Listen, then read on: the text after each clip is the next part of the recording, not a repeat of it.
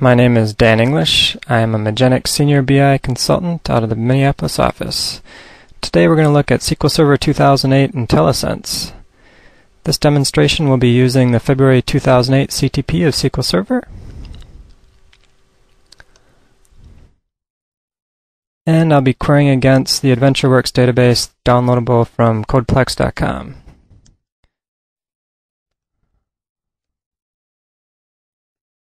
Now as I'm typing, you can see that the drop-down list with the IntelliSense feature is available.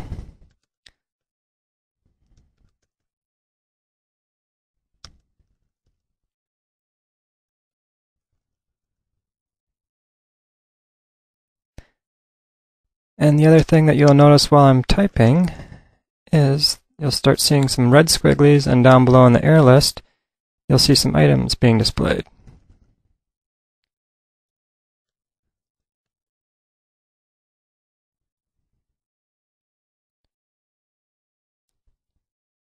The red squigglies are some pre-validation that's going on. So prior to me even executing these statements, it is validating the completeness for them. And if I hover over them, you'll see that it says invalid column name, last name, and this is displayed also down below in the error list. If I double click on the item in the error list, it'll bring me to that exact spot in the query. And I can resolve the errors, and they will drop off the error list. The other thing that we get with IntelliSense is, within stored procedures, we can see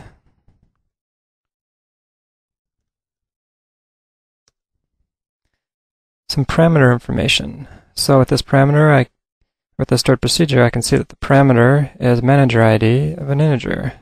I type that in, it'll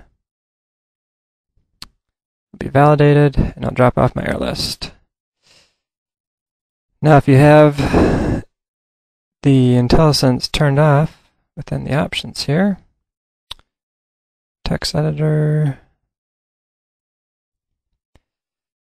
if you don't want the list to be automatically displayed as you're typing, you can turn this off here, and then to enable it, you would have to use the Control spacebar or Control J. And the other item is the parameter information. If you don't want that displayed when you're doing stored procedures, you can turn that off here. Those are the only options that you have available as of right now. And that is all I have for you in regards to IntelliSense. I hope you enjoyed the overview of IntelliSense in SQL Server 2008, and I want to thank you for taking time to watch the screencast.